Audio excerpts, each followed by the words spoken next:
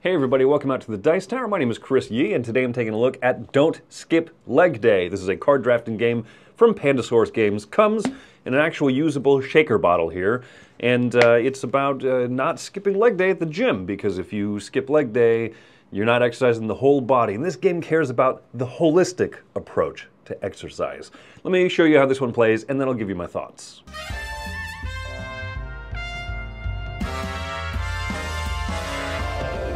In Don't Skip Leg Day, you're going to be drafting cards. There's a deck of cards here. Every player will be dealt 9 of them, and they represent different exercises and such. So you will take a look at your hand and choose one of them, and then pass the remaining 8 cards along to the player on your left. Everyone does this simultaneously, so you will receive a new hand of 8 cards and then choose one of these cards to draft. So how do the cards score? Well, let me show you. There are cards that are simply worth 1, 2, or 3 points when you take them. There are cards that are going to be have 1, 2, or 3 of a symbol on them, that as you collect these, if you have the most, you score points, or if you have the second most, you score points. There's cards where if you collect 2 of them, you will score 5 points. If you collect 3 of them, you will score 10 points. And then there are other ones here that as you collect more of the set, you'll score more points. You might notice that these are actually cards from a completely different game. Well, that is because these are the same type of scoring conditions. You have cards that are worth 1, 2, or 3 points outright. You collect protein shakers. Whoever has the most protein shakers gets 10 points. Whoever has second most gets 5. If you have 2 of this card, you score 5 points. 3 of this card, you score 10 points. And then if you collect multiple of this type of symbol, then you will get increasing number of points. 1, 3, 6, 10, or 15. So there is one difference here, and that is the leg day and the selfie cards here. The leg days honestly behave a lot like the dumplings, the pudding from Sushi Go. But this one here, this one says you score 1 point for each different colored background card you have. And then here is leg day cards, the name of the game. The point of this being you should not skip leg day. So at the end of the game, whoever has the fewest leg day cards is eliminated from the game completely. Everyone else will score up all of their points. For every set of 2 of these, they'll score 5 points. For every set of 3 of these, they'll have 10 points. You're going to draft over 2 hands, or 2 times a week, basically. So what will happen is each day you'll draft a card and reveal it, and then the second day you will draft a card and keep it face down. Then the third card you take, you'll reveal it, 4th one face down, and you do this until you have 7 cards in front of you. You re-deal out 9 new cards to everyone, and then you start drafting again. But this time you do face down, then face up, down, up.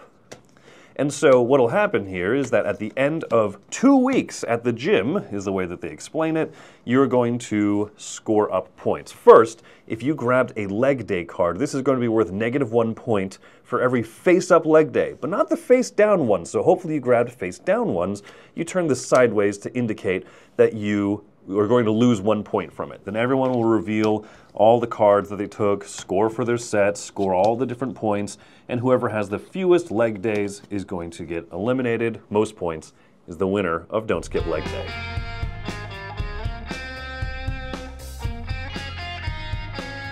My thoughts on this game are a bit complicated, because, as I alluded to in the overview, those are cards from the game Sushi Go, a game that has been around for 10 years now and has a pick and pass, the card drafting formula down very well known. It's sold over 2 million copies across the world.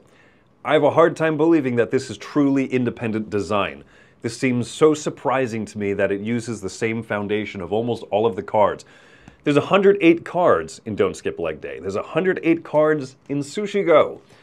It's uncanny. It's so strange to me. I don't really know how to review this in the context that I love Sushi Go. I give the basic original game of Sushi Go like an 8. And this one I'm going to give a much lower score because most of this game already exists. The differences I talked about at the end there, where you draft cards face up and face down alternatingly, and I don't like that change to the drafting formula because it means that you're operating off of less information, which I don't love that feeling. You also are discouraged from drafting leg day cards face up because they'll cost you a point, and I get the shtick, I get the joke. I often like games that have a clever sense of player elimination right at the end. High society if you've spent the most money, QE if you've spent the most money, Haben Gut, or the good and the rich. If you have donated the least to charity, then you're eliminated at the end of the game. And I feel like those games do it in a clever way with a lot of tension and push and pull. And this one does it in a way that I get it. I don't love it in there. I much prefer the way that, I'm not strictly trying to compare this to Sushi Go, but the little dessert cards have the most, have the fewest. Positive or negative 6 points is a pretty big deal. So just straight up eliminating people, I don't love what's really in here. And then that tension of trying to collect 3 of a kind, well, it's a lot easier when you draft 14 cards and they're all going to be together in that set in totality. So what are my thoughts on this? I don't think you need to get it. I'm actually kind of discouraging you from getting it. So I don't think it's a terrible game, but I don't honestly actually love that much of it that's not already completely existent in the game Sushi Go. So as a reviewer, how do you talk about that? How do you put a number to this? I'm giving this one a 5 out of 10. I don't think it's a horrible game. I think if you wind up with this, you actually have mostly a pretty decent game in there, but I cannot ignore the fact that a game that's been around for 10 years is pretty much most of the ingredients in this bottle already, and you just kind of put a different label on it, the gym thing. Let me speak a few things nice about it. I like the artwork is kind of funny, that all of the exercise pictures, the drawings and stuff, all the legs are super skinny except for the leg day cards. I think that's neat. I don't even like the bottle that it comes in. I hate boxes that are unusual. But hey, a gimmick, right? Leaning into a theme, all that stuff, I can appreciate. But score-wise, ultimately, I'm kind of discouraging you, i.e. I'm giving this one a 5 out of 10. Not an awful game by any means, but one I don't think that you need to get, one I would sooner recommend something else very, very much easily. So don't skip leg day. That's it. That's a 5 out of 10 for me. Thanks for coming by this review on the Dice Tower. My name is Chris Yee, and, go hit the gym. Hey everybody, thanks for watching another video from the Dice Tower. Hey, you want to learn more about us, communicate with us? We have a Facebook group, we have a Discord channel, lots of different ways to get involved with the Dice Tower. You can find that in our Linktree link below. So just click that, it will take you, and you can communicate with us on Facebook, join our Facebook groups. There's lots of cool things that you can find and become part of the Dice Tower. Thanks so much for watching. I'm Tom Bassett.